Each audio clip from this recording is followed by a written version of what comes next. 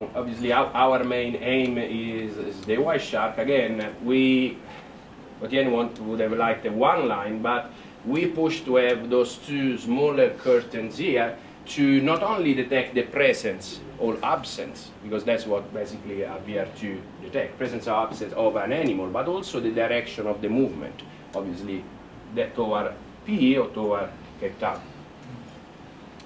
Algoa Bay is a very interesting, there's a lot of different animals, there's a lot of interest in this bay. There's Matt and Malcolm, there's Sayab, there's Rhodes, there's OTN now. So a lot of people that are using the same technology.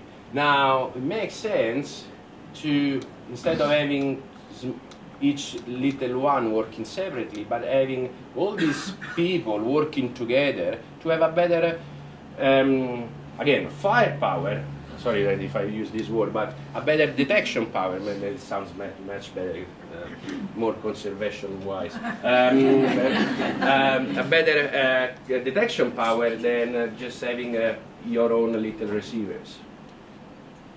Then obviously another interesting point was the Port Alfred in the, and as you can see there's some of the, as well here there are a few in the different estuaries, and here as well few at an estuary here and a river here, and obviously the OTN line in Port Alfred.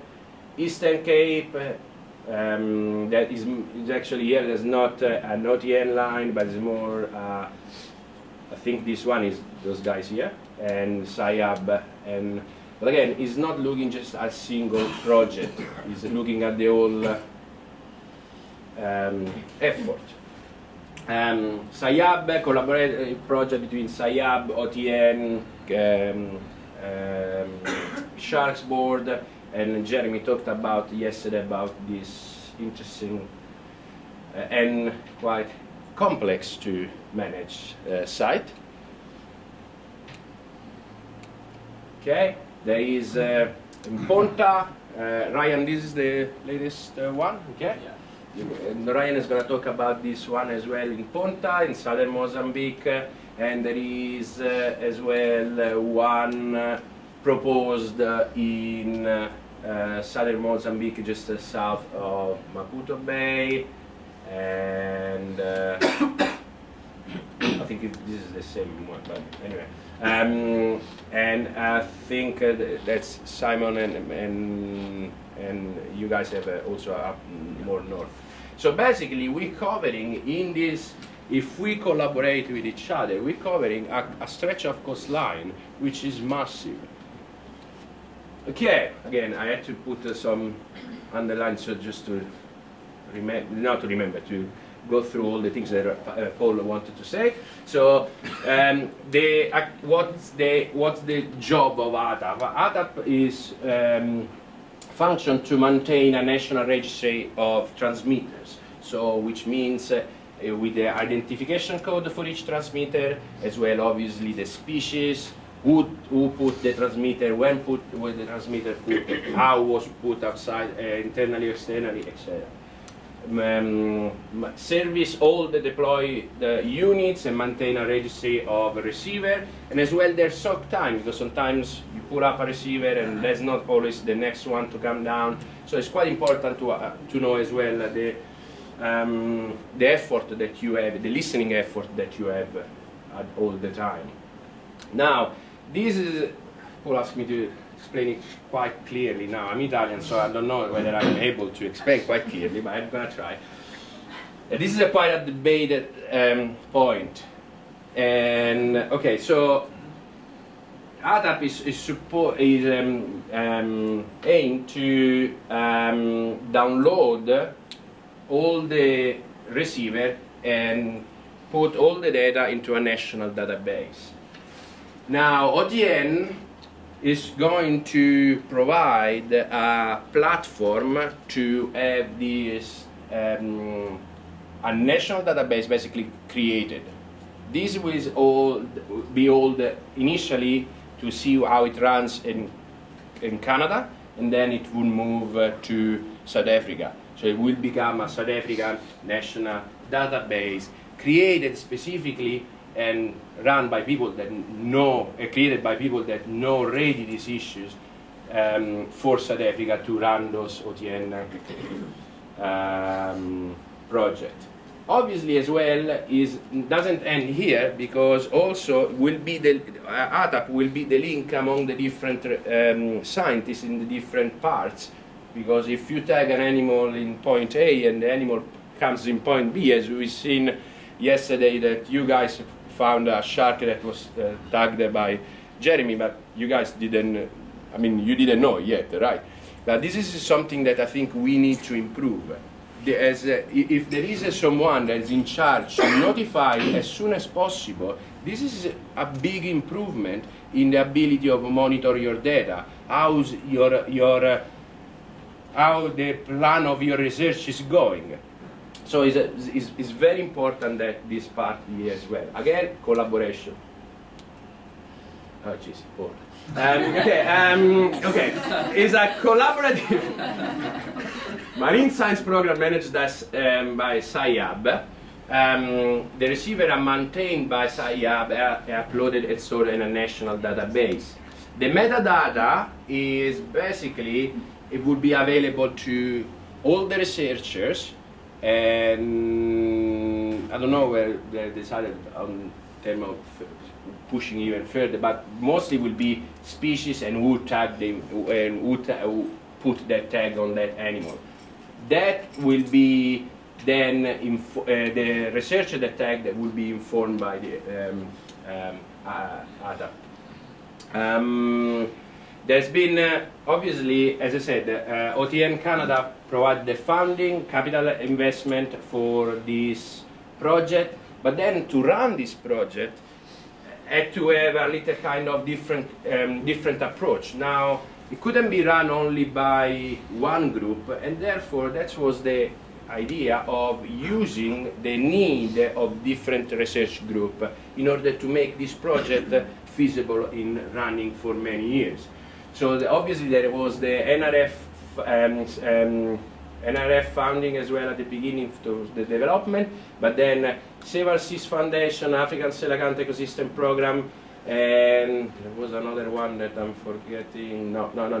And where as well they put money to, change batteries, put anti-fouling, and on all the receivers, and then it becomes also an effort, money-wise, time-wise, effort-wise, by all the different groups that are benefiting from this project. So we have, as you can see, all the other groups. But obviously this list could increase, hopefully will increase even further.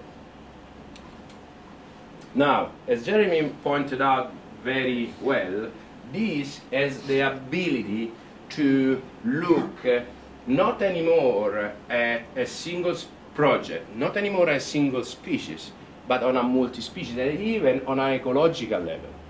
This is very important. Just for example, ocean research here with the University of Pretoria, we're trying to secure a postdoc student to come and look at all this system in Mossel Bay from an ecological modeling ecologically. So looking at whales, dolphins, seals, and fish and sharks that pass by.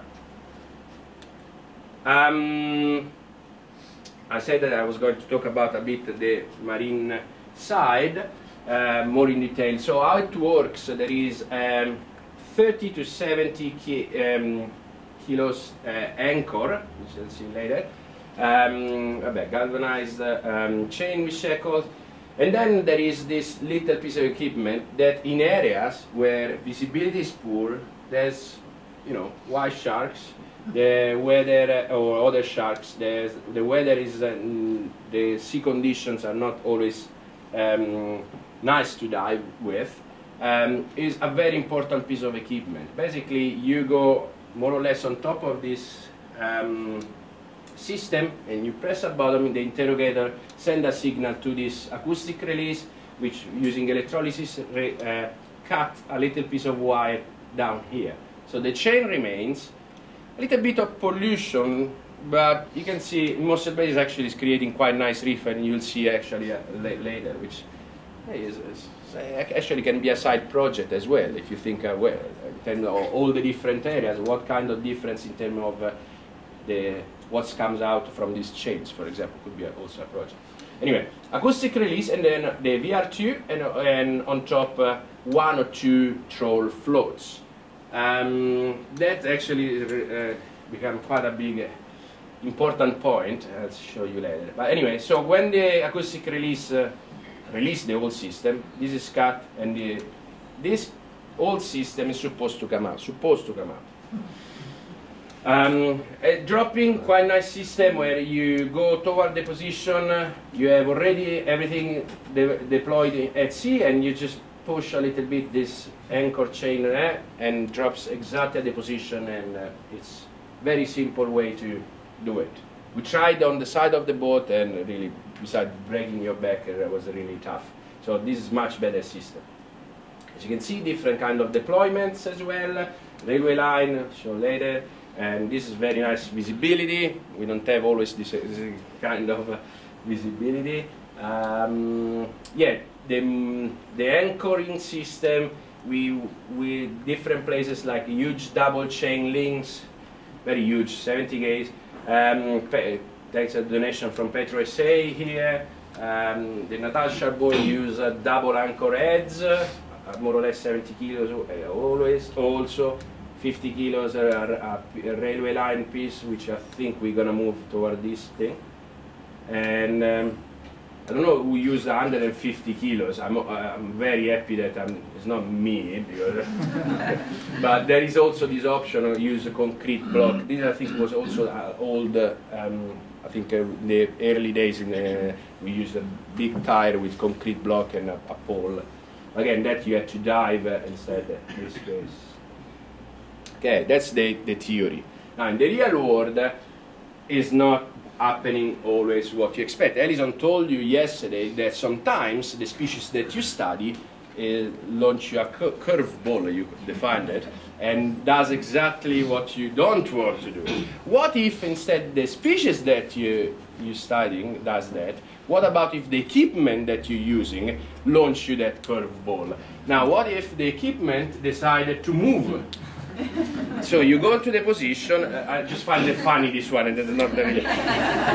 You go into the position where you expect the thing to go, and the acoustic release is nice, and it tells you also the distance from the receiver and from the acoustic release. And you read 2 miles, and you're supposed to be on top of that thing. So 2 miles, oh, wow. And you have a directional hydrophone, so you can't, it's not very easy to track, but obviously, because we're good at tracking, we did it even then. So anyway, what happened? A nice trawler decided to come a bit too inshore and picked up our receiver and dropped it 2 miles away. Fortunately, the acoustic release has got a massive range, so that was quite good. But other thing that happened, what if the system that you're using for the float, it doesn't float? So you have, as you can see, we were faced with quite a dilemma whether to carry on research or making money and creating a mussel farm kind of business. Obviously, we stayed with research, but this is, this is something that I think was 6 months, 7 month time, and came up. The float was barely. So we went there and we pressed the thing and didn't come up. Stayed there for 3 hours, didn't come up. Came back the next day, didn't come up. So for 2 weeks, we tried with the anchor, tried to pick it up, and nothing. So I'm just saying this because it could be something that everyone might be interested. So at the end, I sent 2 of my expendable interns to dive down. Actually, not interns anymore. And they dove down. Actually, Mike said that, look, it looked like it was his buddy diver there because it was massive thing and it wasn't floating. So the release worked perfectly, but it was lying on the thing. And as you can see, this was very, beside the funny octopus, yeah, but it was very clean. So it's quite, there's nothing here, but all the things was on the float. So actually, so the idea of having bigger float might not be a good idea. You have to test it again. I definitely not gonna use this. This was a float, 2 floats on this side. I'm not gonna use it anymore. So I talked to Paul. We're gonna use small ones and work better. So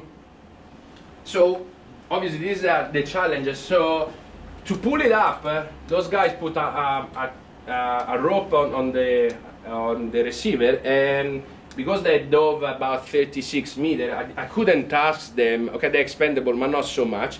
So I couldn't ask them to even pull it up. So I went basically from this side of the boat with the rope on my back to the other side about 30 times until I pulled this thing up. And conversely to what Paul is gonna tell you, that mussels do not have any weight on water. I can tell you they have a massive weight on water, at least in Mossel Bay. So maybe there's a different mussel. Anyway, so what's the solution of this one? As one of our interns said, either, come on, it's supposed to be funny. Either you have me on each of your boat, that is not very feasible. Otherwise, Paul designed this other system, which is quite nice. Basically, is using a copper sleeve that doesn't allow the growth on the part that actually is supposed to cut. Now, in case of the previous, in the case like of the float not coming, this actually won't make too much of a difference because the acoustic release did this job. But anyway, still, if you want me on the boat, it's anyway, now going back serious. What's the nice thing of the OTN as well, as Tristan showed you, it can be mixed with other projects. It can be used at a multi-approach kind of methodology. Now, the research was already a collaborative project between that made history in Africa, I would say, in South Africa at least, but even around the world, where basically we tagged 39 white sharks, different kind of tags. We, as Alison said, there's over 20 papers that could come out. There's PhD, masters, honor studies, even for the future that can come up from this project. Then we can combine, because obviously we put ARCO tags on those animals, can be combined with the OTN. So this really is something that I hope we're going to see more and more, this kind of collaboration. Now, if you are, this is another example, studying bull shark in South Africa. As you can see, is the distribution, and these are 3 places that can collaborate and use this kind of platform to improve the effectiveness of their studies. Now, I know that there's still a lot of I hope that actually there was going to be a bit of deaf people as well, and different more of those people along South Africa, but Southern Africa. But and I know that there's a little bit of not how do you call it? A little bit of not fear, but almost fear to consider that basically those guys, SAYAB, could to give this, collaborate and give this data and be part of this project under basically the OTN umbrella. That could be understandable, but if you look on the bigger picture, what you can achieve by collaborating, by having SASC, SAYAB, Sharks Board, all the people in Mozambique, to put the effort together and really try to answer questions globally or at least regionally, rather than on your little garden is going to be a massive advantage for everyone. So really I urge to think of the bigger picture rather than each people interest. This is a classical example of good collaboration.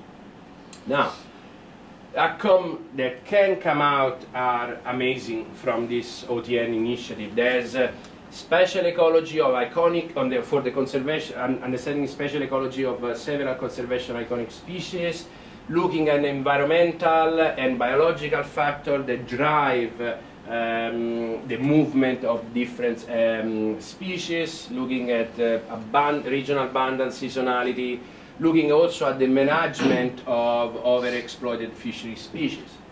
Looking at shark-human interaction mitigation. This is a completely different kind of aspect, but very, very important. Looking at tourism species like the mantas and whale shark in the migratory route between South Africa and Mozambique. Different countries that collaborate with each other for better results. Climate change effects. Looking at how the temperature could rise, monitoring, because also the OTN has got little data loggers that can tell you 24/7 the situation, which is very interesting for this very project. The temperature not only at the surface but also at different depth. And also, as a matter of pride, this really is another kind of collaborative project that puts South Africa viewed internationally as a success. It will be showcased at the second international stand for can't remember, but the Fish Biotelemetry Conference. And as I told you, yes, it's going to happen in July, and is really going to be portrayed as a success, and it can improve even further in the next years. So I really, urge you guys to think about being part of this project. And I think that's it. Thank you.